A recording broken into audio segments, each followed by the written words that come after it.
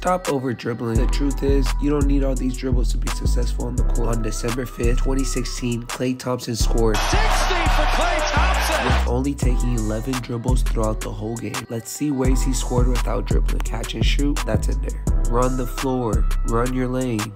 Good point guards, good players will find you in transition. Number 3, use off-ball screens. This is a great way to get good open looks. You must be able to move well without the ball. The good old backdoor cut. This is great for when defenders are playing aggressive. Randomly flash or cut to the paint. You'll get easy, high percentage shots doing so. Last one, get to the free throw line. Follow for more.